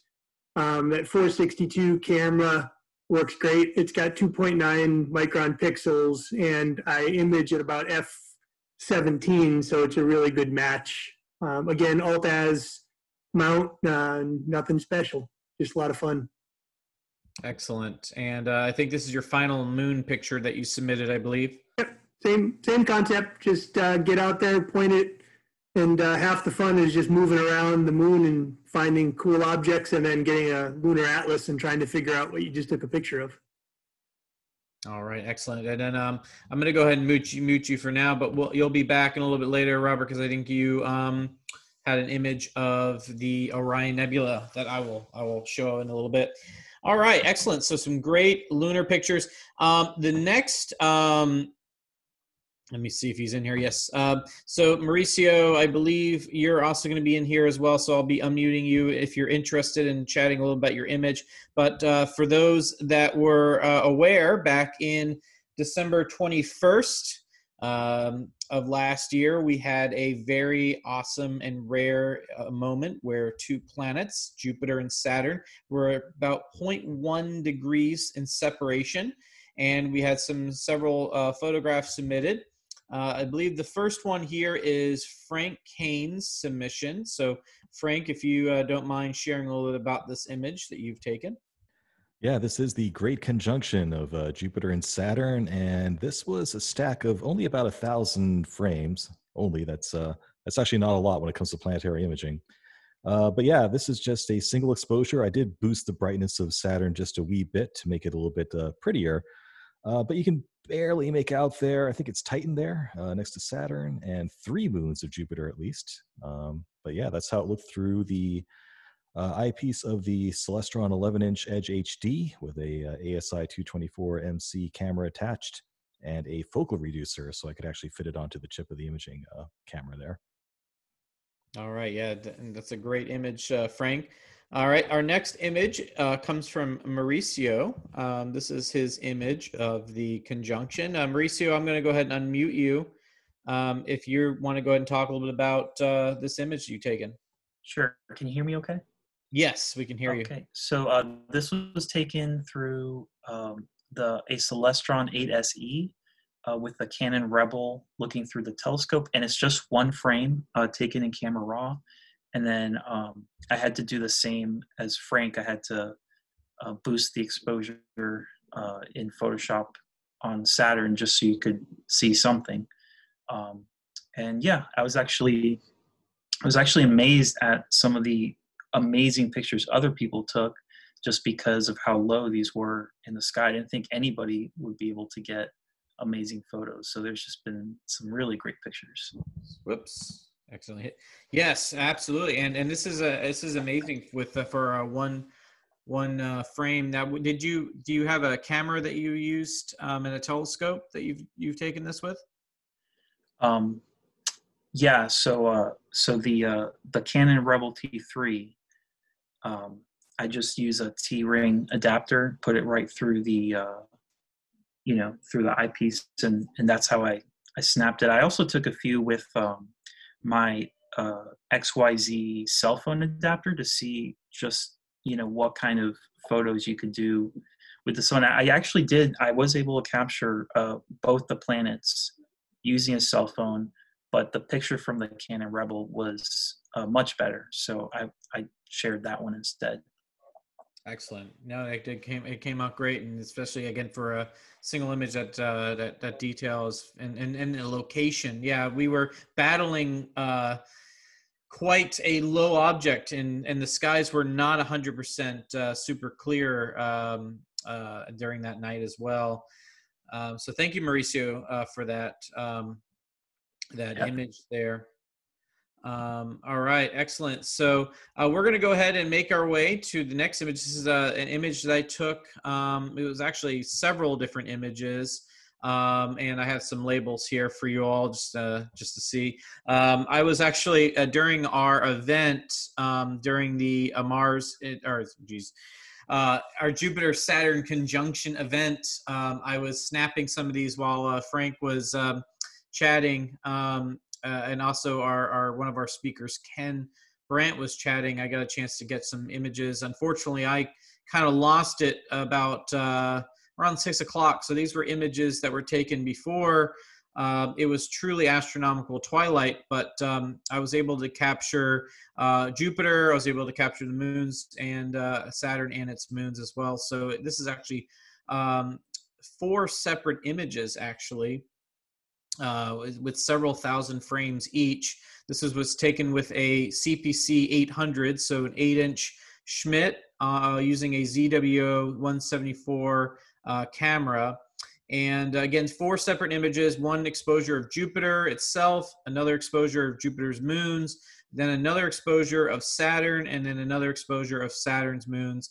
And for Saturn's moons, I was only able to get maybe about 300 frames because of just how long the exposure was and how little time I was able to get. But the nice thing about the moons is that you can kind of get away with less frames because you're not necessarily focused on all the detail that you get with the moons, with Saturn and Jupiter. So yeah, and again, as Mauricio mentioned, there were tons and tons and tons of great astro photography of this event. So definitely go out there and take a look at some of these wonderful images taken during that historic event. All right, our next image, this is back to Robert. So you want to go ahead and unmute yourself and talk a little bit about this object here. Yeah, this was actually one I enjoyed taking. This is again on an alt-az mount. Tried to do short exposures. Obviously, with an alt-az mount, you can't do long exposure due to field rotation. But I was still able to get 45 seconds. I shoot. This is an 80 millimeter stellar view of about 450 focal length, so it's pretty quick. But this is 113 stacked images, and with Orion, it actually comes out easier when you do shorter exposures, so you don't blow out the core too much, and I don't have to, do HDR overlaps on with software. So it was actually fun. 113 images. Again, to show people that the mount I have that I use is a AZ Pro mount from Ioptron. I bought it used for $750. Tripod I had laying around. The Stellar View refractor, it's one of the last 80 access that Stellar View made, and I think I paid $600 for it. Camera is an unmodded DLSR. It's a Canon T7i that I use for wildlife photography, so I have that, and the laptops. Everybody's got one. So, I mean, you don't have to pour a lot of money in it to get a decent image. It's obviously not eye candy that you'd get with longer exposures, but I was pretty proud of how it came out. No, absolutely. And you did this from your house, right? From my driveway. Yeah. I did use Astronomic CLS clip-in filter, which is phenomenal. It made a huge difference with light pollution. Absolutely. We'll definitely have to maybe do a program on these filters, because I think there are some new exciting filters for all different cameras that are really changing the game, especially dealing with light pollution. And, it's something. Sorry, Dave, something to say for people of alt-az too is remember that if you grab like the Orion Nebula when it's just coming up out in the east, your field rotation is actually pretty minimum as long as you keep it, get it lower. So it's all about just trying to take pictures in the east and west. Right. Excellent. Yeah, no, that's great. And great detail in the trapezium and surrounding areas. So thank you, Robert, for that. And we'll go ahead and move on to our next picture. Actually, Frank, you have the next couple. You submitted quite a few. You've been on a roll this month. So we'll start with this one here. Yeah, finally some dark skies. Yeah. So this is the Cone Nebula, the Fox Fir Nebula, and the Christmas Tree Cluster all in one shot there. Really pretty part of the sky. About 12-ish hours of exposure, if I remember right.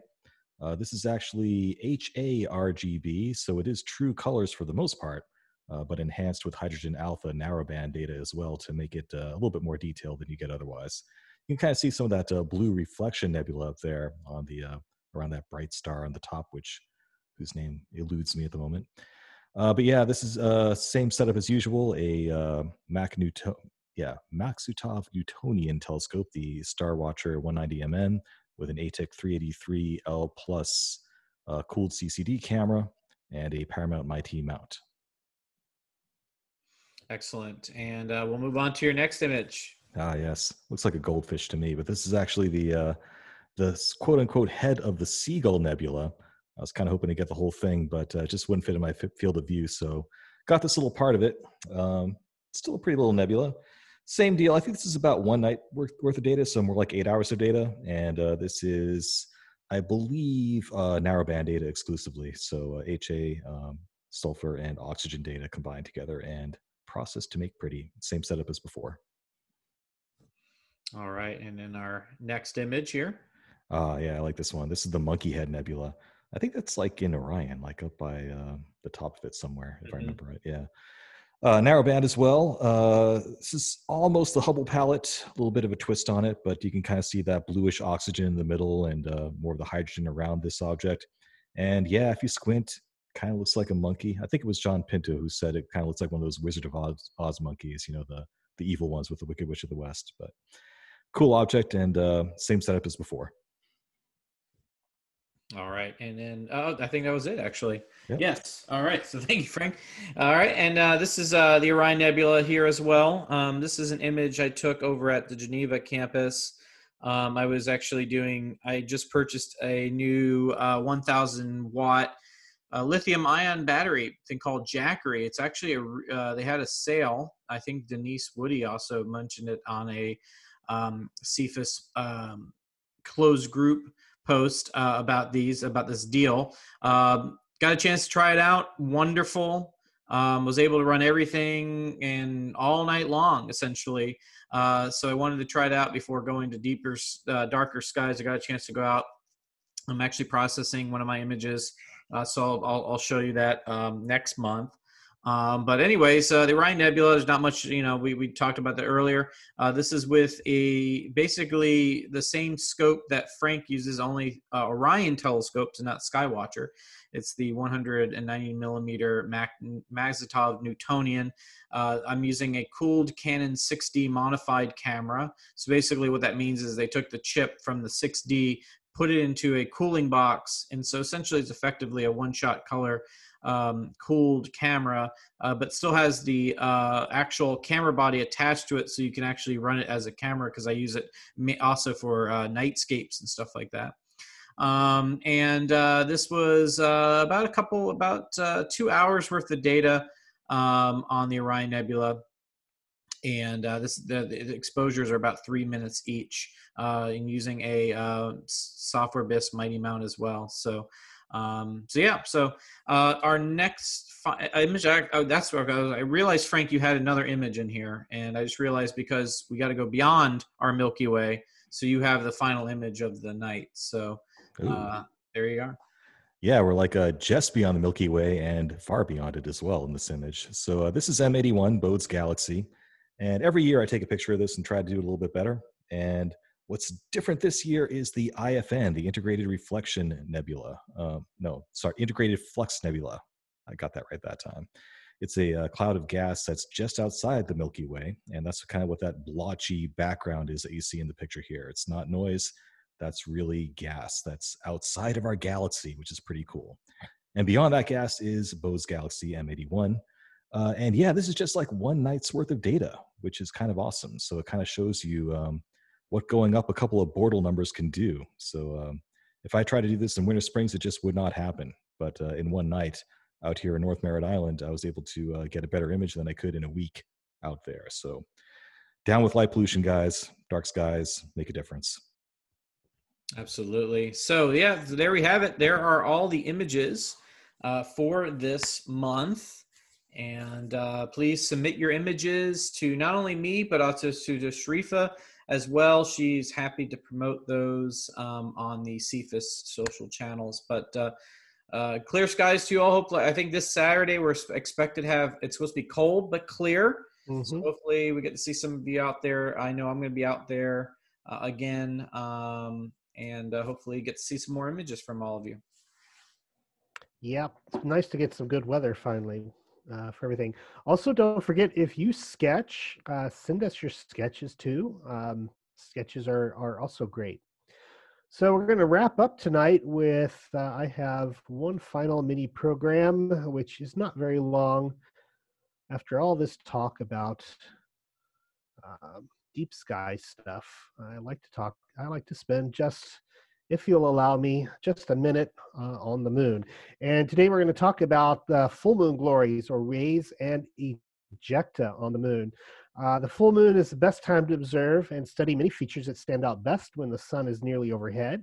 Particularly some impact craters exhibit vivid ray and ejecta features.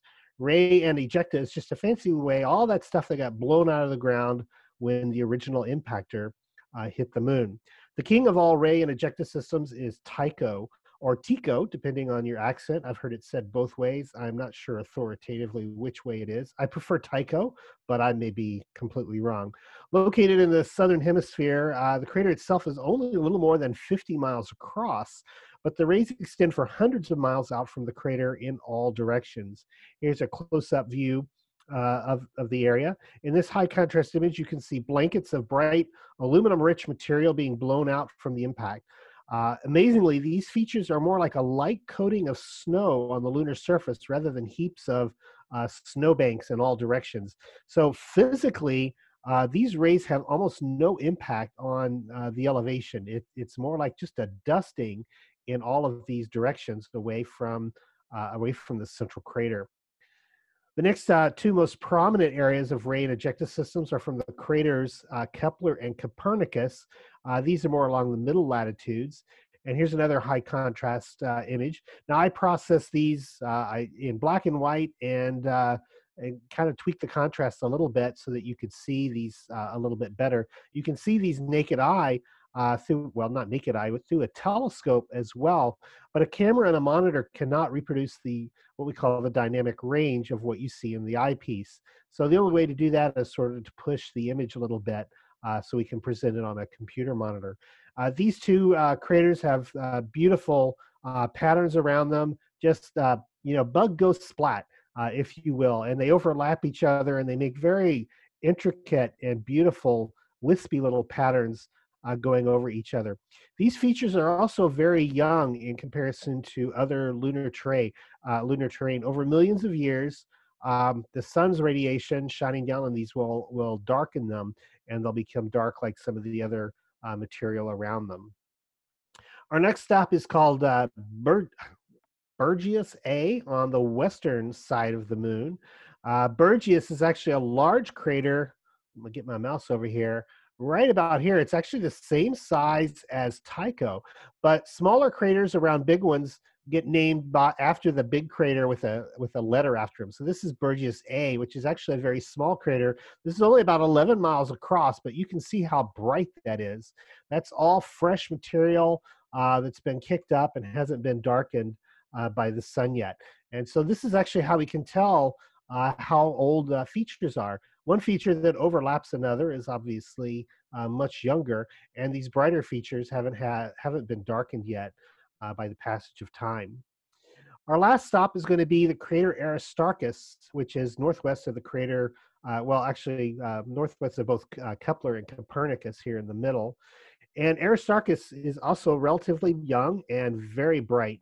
The crater itself is only 25 miles wide, and it's one of the brightest features on the moon, and it's an amazing feature to observe anytime that it's illuminated, whether the sun's right overhead or coming from the east or coming from the west. This big long finger you see here is actually from a crater Gushko, which is out of frame and to the lower left. So this is our lunar challenge this month, actually, is going to be Aristarchus and its companion Herodotus. There's Herodotus right there. So look at it, sketch it, take pictures of it. That's your challenge. There's a lot of interesting stuff around Aristarchus.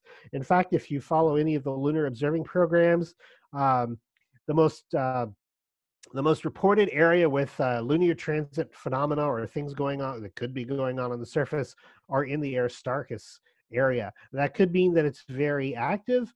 Most likely it means that it's just one of the most interesting areas on the moon, and there's always a lot of people looking at it who think they see something. But we'll talk more about Aristarchus and Herodotus in detail next month when we do another Minute on the Moon. And that's all I got. End of show. All right. Stop share. Okay, so that actually concludes our meeting of the Central Florida Astronomical Society for January 2021. I hope all of our members are well and staying safe and looking up in the sky. Our next meeting, let me double check before I blurt something out. Yes, February the 10th, same bat time, same bat channel on Zoom, 7 o'clock. And I hope to see a lot of you there. And until then, everybody have a great month and keep your chin up. Bye. That's it. We're done.